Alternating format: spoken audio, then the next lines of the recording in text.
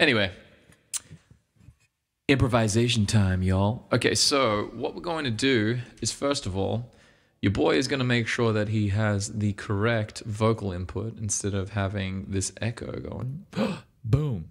Do I sound like more of an actual person who's going to teach you how to do stuff?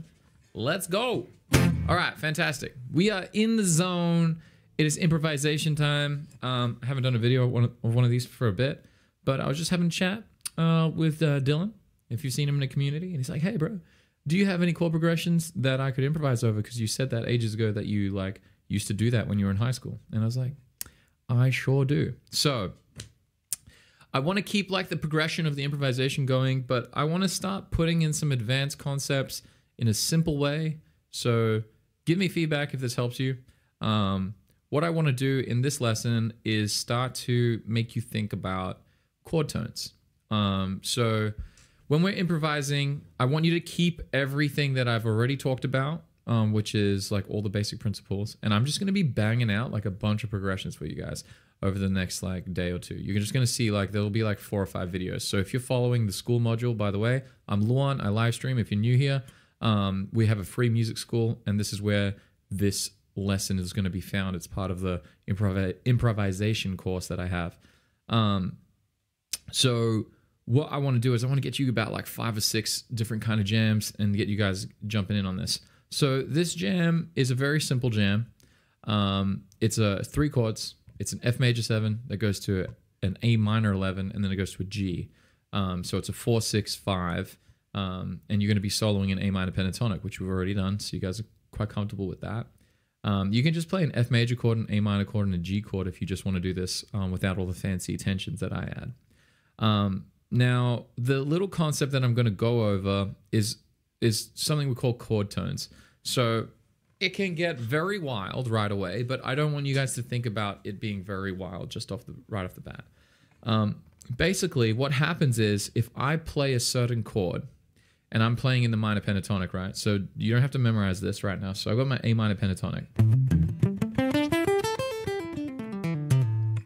Wicked, right? So say I was going to play an F chord. So an F chord is here. What that F chord's going to do, it's going to highlight a couple of notes in the minor pentatonic. Those 2 notes right there. So those 3 there are all notes that fit over an F chord. And there's a couple of extra beautiful notes that sit there, which is notably the F note itself. And that's what we're going to be adding to the pentatonic. So normally we go, so A minor pentatonic starting on the E string, you're going 5, 8, 5, 7, 5, 7, 5, 7, 5, 8, 5, 8. And then what we're going to do here is on the B string, we're going to add a 6. So you're going to go 5. So we're adding the natural minor scale. So this is a couple of theory things, but I don't want you to get wild on it. All I want you to know is 6th fret on the B string, when you play an F chord, it sounds dope. And then essentially what we're doing is when a chord is played, certain notes in the pentatonic in your brain are going to highlight and be like, hey, if I hit these notes, they are the exact notes that are being played in the chord. So you can either run into them, you can start on those when the chord's being played, but if you are aware of where these chord tones are, so these notes that are within the chord that you're playing in the scale, they are going to help cue your brain. Like they're gonna show that you know what's going on. You're following the chord progression. Sometimes this can sound really, really academic and nerdy and sound really garbage, in my opinion. I don't like it. But if you can do it tastefully, it shows that you have learned how to marry musicality, and then you have used your knowledge of harmony to be able to like inspire even more creative and more melodic ideas. So that's what we're doing. So remember the first rule, every time we get into improvisation, listen to the groove.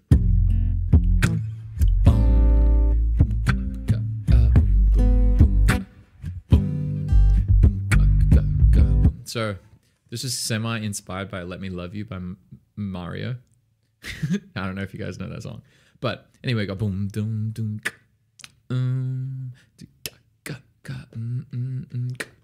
So there's just like this really cool like offbeat thing that I've got going on this groove.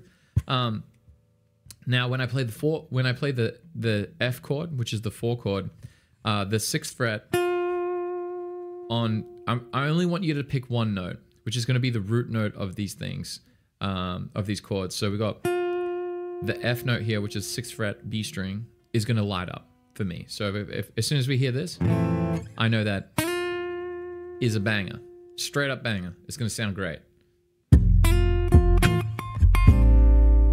So you heard how that just straight away fit in. Now, if I go to the next note, it's either going to be an A, because I'm playing an A minor chord. So I can either play it on the 5th fret E string, or I could play it on the 10th fret B string. So we got.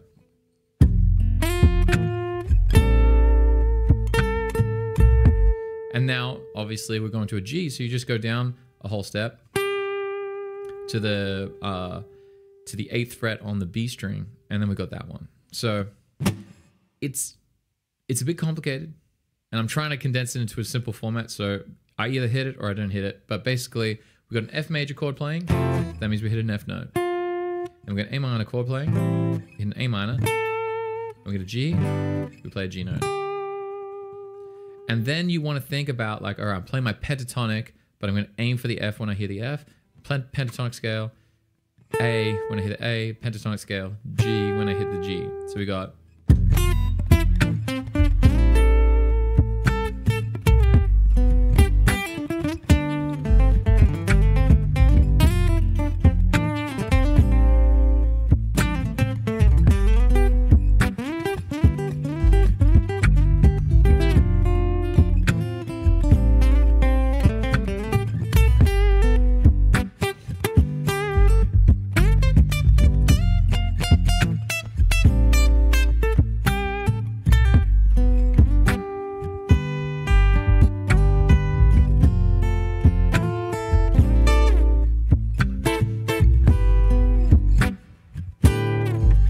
So you can see how it has like this really, really cool melodic flow to it.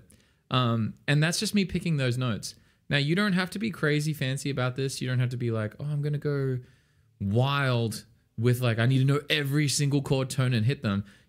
One thing you might have noticed is as I did the first like couple of passes, I was like really strict on hitting the chord tones.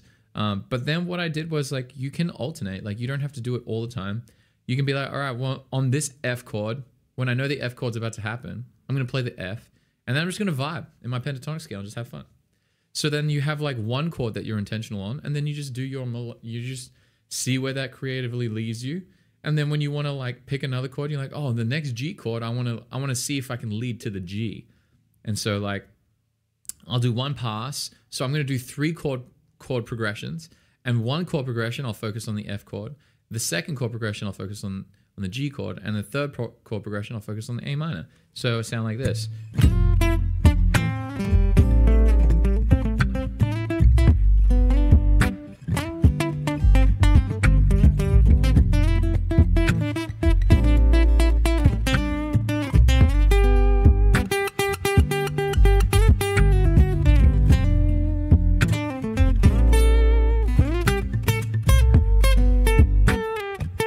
And then back to the F.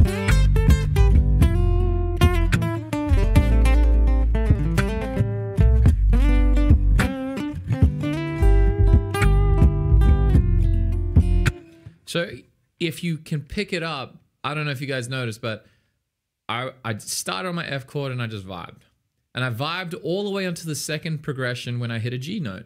And then I really hammered in on the G note. And then on 3rd progression, when I heard that A minor, I really leaned in on the A minor. So that is kind of where you can build like this really strong connection harmonically. So we have this term prosody in the songwriting course. You can have a look at it. And it's basically all elements work together to achieve a specific outcome.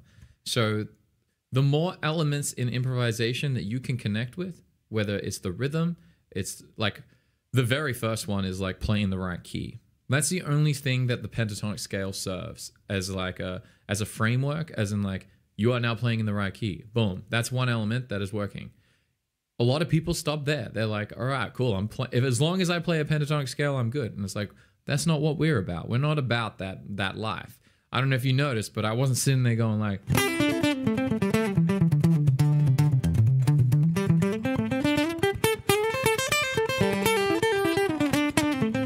That is not music. That's just playing scales. So that like really clever scale combinations, they're fine if you're like tapped on music. Like if you're super musical, cool. But then go there and do that. Go down that path. But a lot of people really need to focus on the music element first. So first element that's going to be working with the music is being in the right key. So that's playing the right scale, A minor. Now the next part's going to be like, have you got the rhythms? Have you got the dynamics of how it's going? Have you got a tension resolution map in your head of like, where am I going to build tension? Where I'm going to create resolution? Where am I going to build this flow in the song? So remember, that's the core concepts that we want to do. And now I'm just adding these chords of you being like, all right, well, I know he's playing an F chord. So that means when he plays an F chord, I know that I can play 6th fret on the B string. Wow, sounds great. And then I know when he plays an A minor chord, I can play 10th fret on the B string and I've got an A minor. And if I hear a G chord, I can play the G note, which is going to be on the 8th fret of the B string. And so you can use that knowledge to further enhance that stuff. So that's it for the theory portion of this little tutorial. But let's get into some improvisation. So if you want to jam with me, it's F, A minor, G. So you could do an F chord, A minor, G like that. And if you want to be really, really fancy, which is I like doing this. I like doing tensions for more advanced people. F major 7, A minor 11, and you could do like a G13. Oof, I love that bad. It's very, very cool. All right, so we're gonna give it one pass. I'll do one pass of me improvising, and then I want you guys to jump in and so you're gonna get a warm up. I'll try and keep it as simple as possible for the beginners, and then we can get wild as we go on. So let's get it going. 3, 4.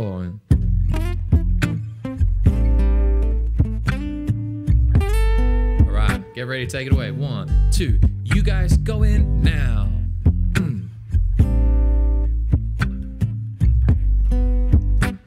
Keep it going, yeah.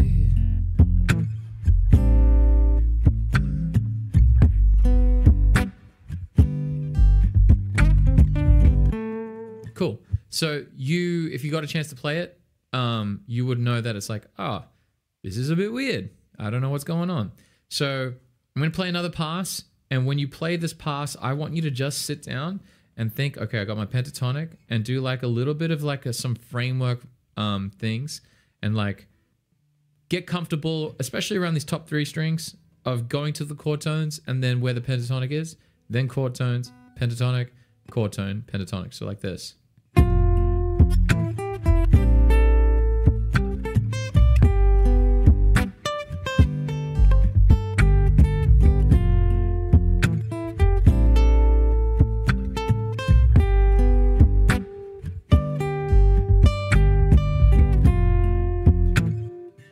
Yeah, so hopefully that makes a little bit of sense. You want to get a bit of you want to jump in with a plan. You don't want to just like YOLO in. So we got that rhythm.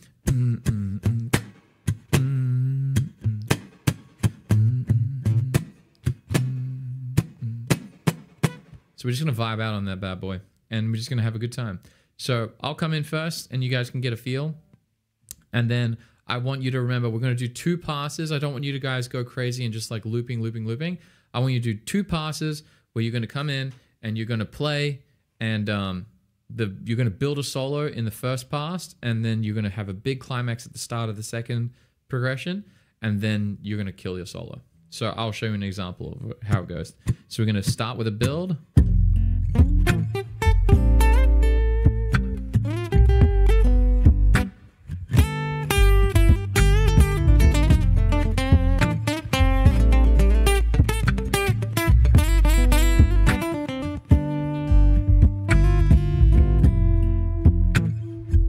So you see how it had like a good, nice little flow. I don't want you guys to be sitting there just soloing mindlessly for ages. I need you to have a purpose. You need to jump in, get an idea, finish idea, and then move on, and then do it again. And you, as long as you practice the muscle of creating ideas and finishing ideas, and then iterating on those ideas, and then finishing those ideas, you're going to start building a really great vocabulary of improvisation and solos. So let's give it a shot. 1, 2, come in, chill, and go. Build it up, build it up, build it up, and your climax comes in now.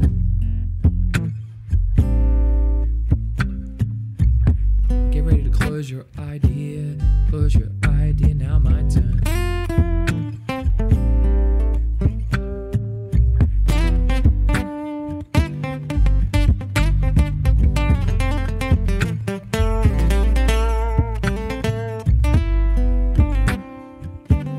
Now you guys come and chill.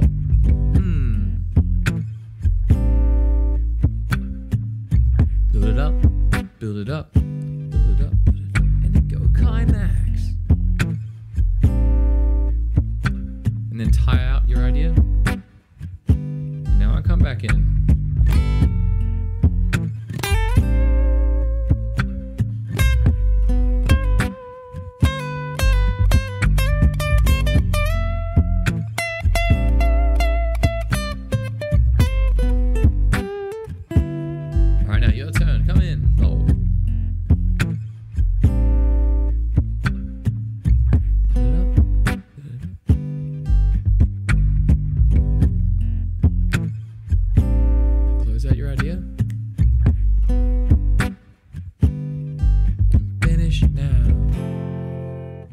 Cool. So hopefully that was pretty fun. We got to have our little like back and forth jam. Just for you guys now, I'm just going to play the loop. So you guys can have, I want to make sure that when you do your practice, you do the intentional like call and response with me. And then if you want to use this as like just a jam track and you can sit there for like 15 minutes and solo if you want to, then I'm going to make this available for you. It also helps our algorithm. The hacks, yo. And helps me get paid, and so I can do this full time. The dream. Now, if you notice when I was doing those call and responses, I did 2, like, I don't know how focused you guys were on it, like depending on how many times you watch this video. But the first time I was like kind of YOLOing, just figuring it out. The second time I did a solo, I believe I did like I was thinking more about like the duration of the notes. So I was doing like long notes, and then my climax was more like short notes, and then I came back towards long notes. And then the third one, which is the one I like the most, I started focusing on pitch being the difference between tension and resolution. So a lot of you will be like, oh, he was doing this thing in the scale, but that's not actually what I was thinking. I wasn't thinking about scale. I was thinking about pitch, and I was thinking about rhythm. The notes that I happened to hit just happened to hit, and I have a lot of muscle memory of knowing what will work, because I've just been doing it for a long time.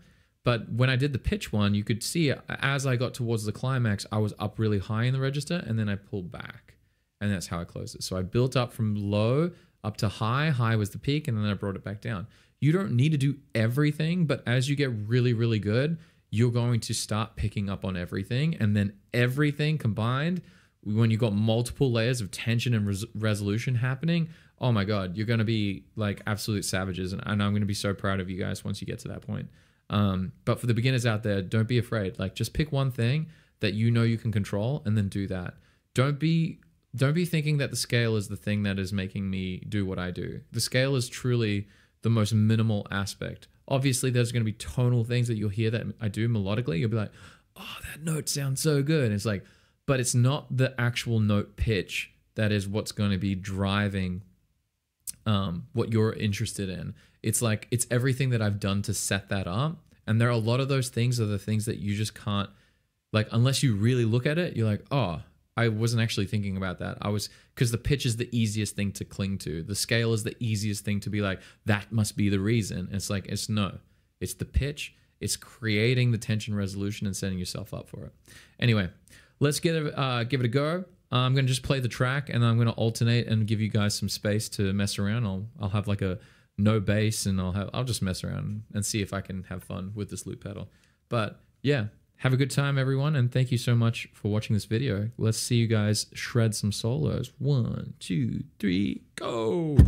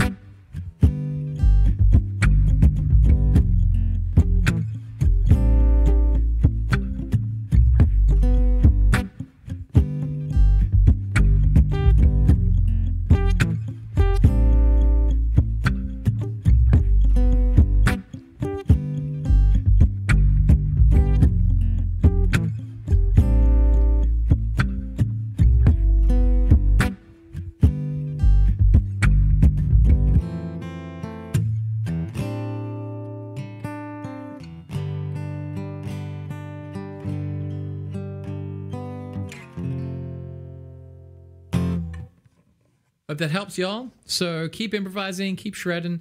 Let me know in the comments on YouTube if you're watching it on YouTube. But if you're in our school community, please post videos of your soloing on the school community. If you learn how to post an unlisted video, I can give you feedback. And yeah, jump on in, have a good shred, and I can't wait to see you guys absolutely killing it with your solos. I'll be pumping out way more of these videos for you guys. So just give me feedback on what you like. And if you just want me to just like start making I'll make a couple of different styles, and then whatever you guys like the most, I'll do. So, all right, let's rock and roll.